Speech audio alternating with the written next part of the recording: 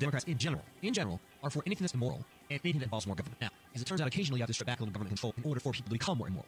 You follow me there, Dave? I mean, if you're a good Democrat and you want to bullet parity, you're going to have to strip back a little control on things like marijuana and homosexuality in order to maximize the immorality of the people. But in the process, what do you do with the size of government, Dave? You're a good Democrat. In the process, what are you doing with the size of government? You're growing it. See, the idea, for instance, is to make sure everybody is committing homosexual acts and they're high on drugs. And then they vote for Democrats to increase the size of government and provide pretend security for the people high on drugs. Okay, that's the Democratic vision in a nutshell. Hey, somebody write that down. That's worth putting on a poster somewhere. That's what Democrats do. They do it well.